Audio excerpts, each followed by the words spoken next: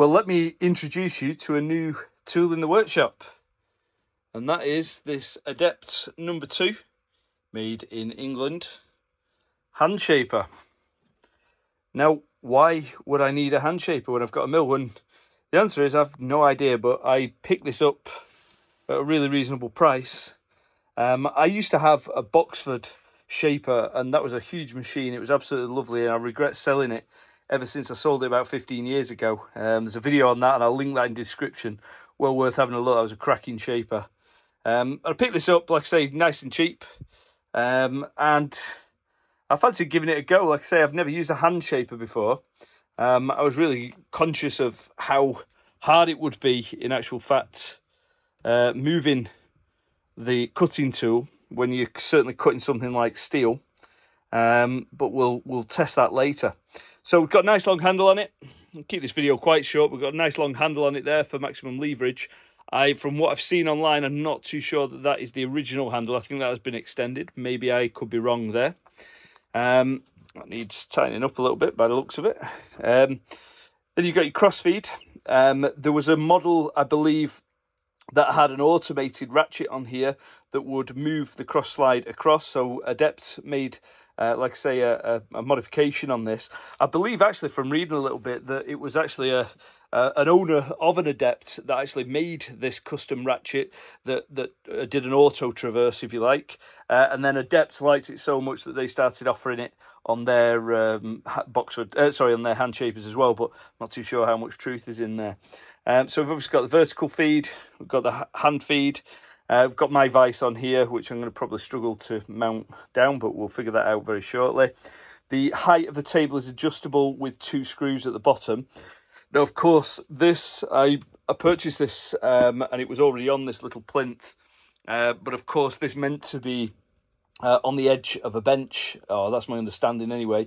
So obviously the table will be able to go down a little bit lower than it does on here, which restricts it. But there's still plenty of room for anything that I would want to do, presuming I'm going to keep this.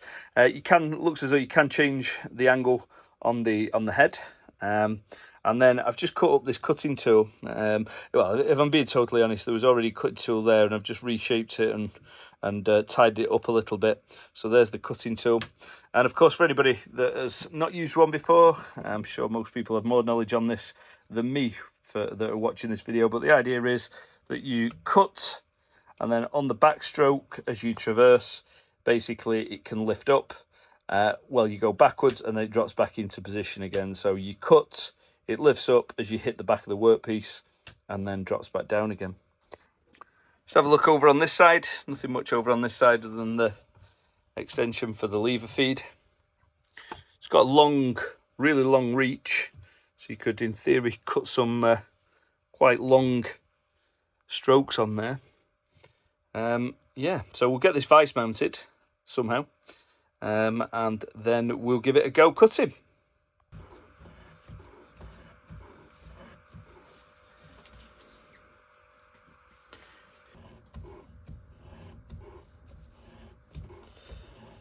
So I'm getting quite a nice finish now. I'm going a little bit slower on the actual stroke.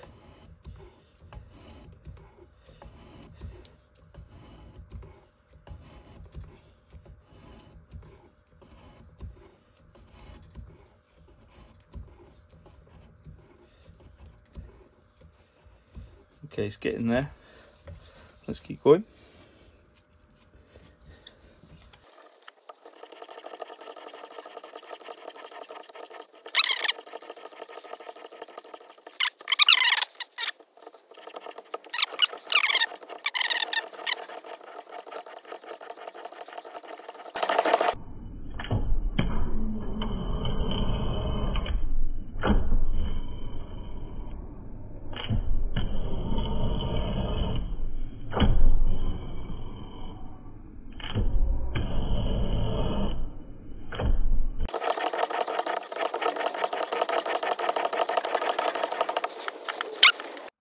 Well, let's have a look at those that's turned out. It felt good. So that's a pretty good surface finish, that. I could probably top it with a fly cutter on the mill, but not with an end mill. That's a better finish than I usually produce.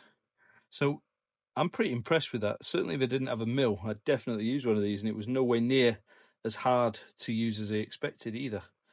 Once you got that stroke going, it pulled that, it pulled that material off quite nicely and quite smoothly. So yeah, really happy with that. That was impressive. So there's the hand shaper. Hope you enjoyed the video, and thanks for watching. See you next time.